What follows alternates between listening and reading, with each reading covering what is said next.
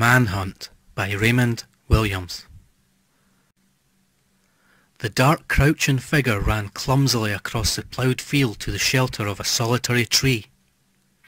He fell on his knees out of sheer exhaustion and clung to the rough bark with his wet hands. Perspiration trickled in little rivers down his burning face. His hair hung like black seaweed over his forehead. The moon crept out from behind a black cloud, shed some light sparingly on his trembling body, and slid back behind another black veil. "God, don't you start showing your silly yellow face," he gasped, straining his eyes upwards to the night sky. He staggered to his feet, leaning heavily on the stout trunk. His prison clothes were ripped and filthy. He knew he could not afford to take too long a rest. He must keep going. They couldn't be too far behind him. A few faint yelps in the distance tightened his nerves. The dogs. They had the dogs on him now. He had seen them patrolling the prison grounds. Great black beasts with dirty yellow eyes which always watched you wherever you went. Long white teeth just waiting to sink themselves into your skin and rip you apart. He stumbled away from the tree in the opposite direction to the yelps. Dogs were so fast you just couldn't outrun them. They always outran foxes and stags and got them in the end. He was no match for a fox. Well, not in speed maybe, but in cunning. That was a different story. Yes, when it came to cunning, why, he could teach the fox a thing or two. What about the cunning way he had lured June Kent back to his room just over 2 years ago? What about the way he had outmanoeuvred her, raped her, and finally killed her? Didn't it call for the cunning the way he had cut up her body and disposed of it piece by piece all over London? The old fox had a long way to go to catch up with him.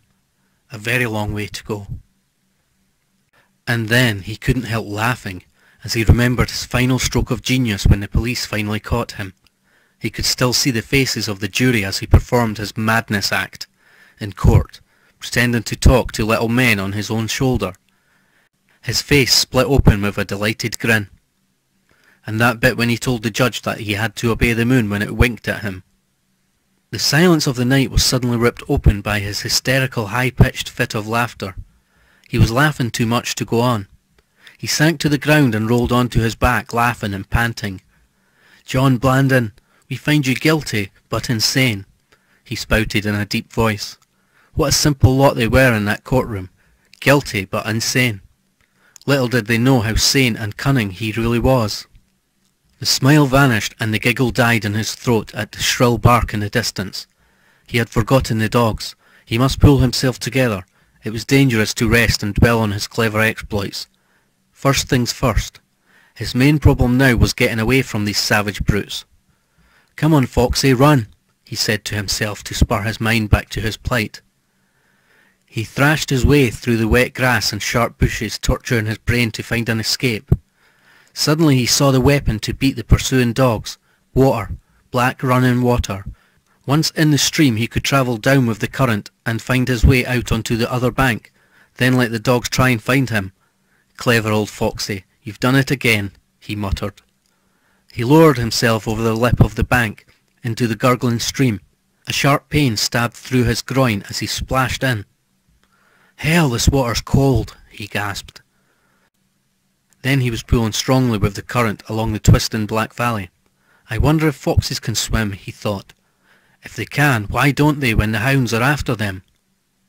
Before he could answer himself, he saw a bright yellow light in the distance.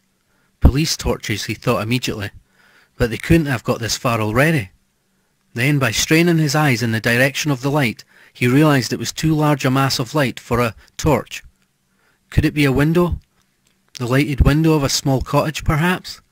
There was only one way to find out. He swam to the side and clawed his way from the swirling water up to the slimy mud bank.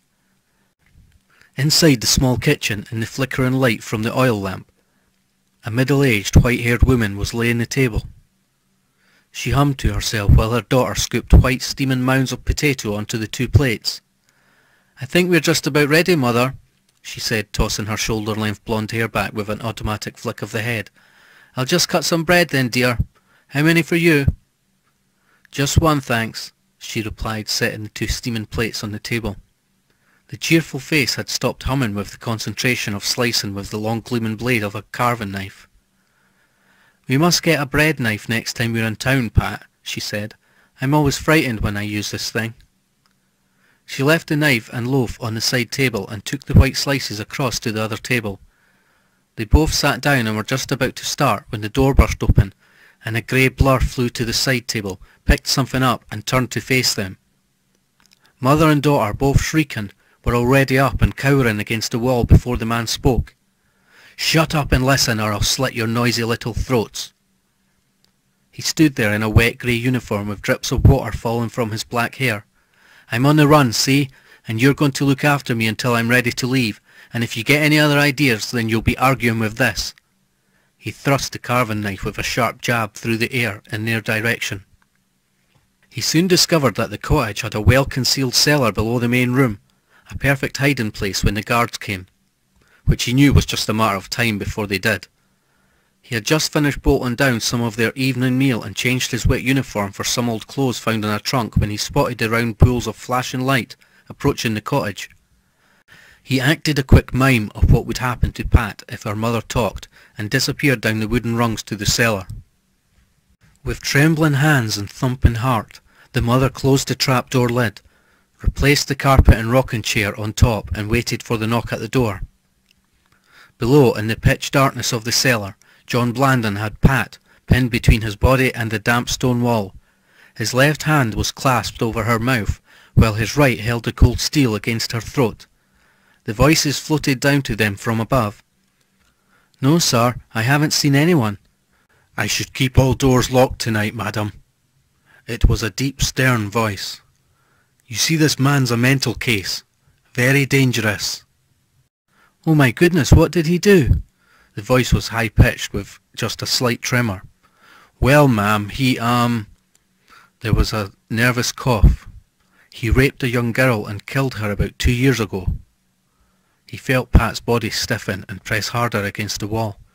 Oh my God, no, came the woman's voice from above. Nice girl she was from all accounts. The deep voice was continuing. Something Kent, her name was. Bits of her turned up all over London. So you see, you keep this door locked, lady, and don't look so worried. We'll get him before morning, never fear. After a few calls of good night, the footsteps faded and the door closed. John Blandon was still free. He grinned in the darkness and pressed his body hard against the girl. You heard what the man said, little girl, he purred. So you'd better be very nice to me tonight, hadn't you? He felt the girl's head nod in reply. When he was out of the cellar again, the carving knife waving, he ordered the women to take some old sacks and cushions to the cellar as their beds, while he would lie on the couch above. When they had gone below, he searched around the cottage. He found £11, a gold watch, a dark blue overcoat, a pair of sunglasses and a pair of pyjama trousers. After pocketing the money, he undressed, put on the pyjama trousers, and settled down on the couch with a few blankets over him and the knife close at hand. He lay back gazing at the dark shadows flickering on the roof above, thinking how cleverly he had got away when he heard a creak from the direction of the trap-door.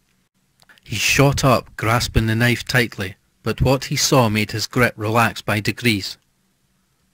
Emerging from the cellar and coming towards him was Pat in a black negligee. Her face looked radiant in a lamplight with the golden tresses of her hair draped over her shoulders. Her firm, round breasts protruded sharply through the thin negligee, each neatly tipped with a darker shape. He gasped and stared in disbelief. It had been over 2 years now since he had seen a woman, and now this. Was he dreaming? Was he really here with this wonderful female beauty? Well, you did say I had to be nice to you, she said, cocking her head to one side as she spoke. He was still unable to speak when she reached his side. The moving body held him in a spell.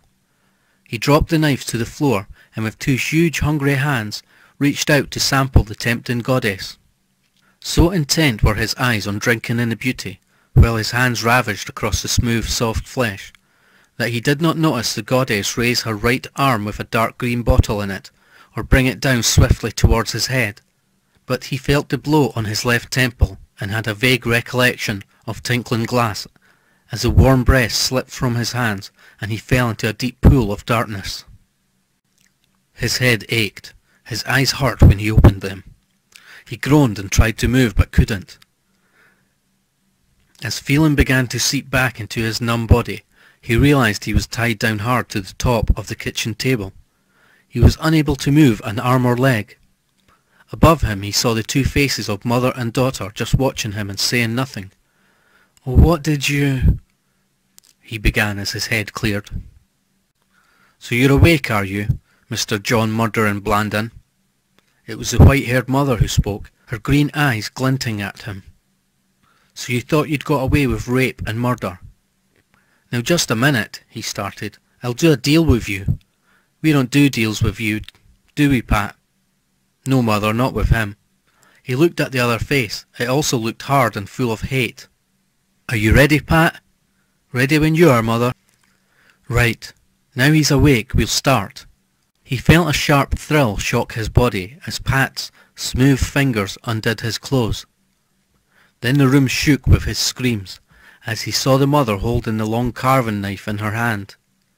The knife vanished from his view, and his scream reached a higher pitch as he felt a violent gnawing pain. His scream was continuous as the carving knife sawed back and forth in the strong, determined hands. Then, with the pain scorching through his body until he was on the verge of collapse, he saw the red-bladed knife again. "Why, oh why?" he croaked, appealingly. "Why? I'll tell you why," spat back the older woman. "Because it was my daughter June you debauched with your filthy body. My precious lamb you hacked apart and packed into bloody parcels. Well, you won't rape any more girls now as long as you live."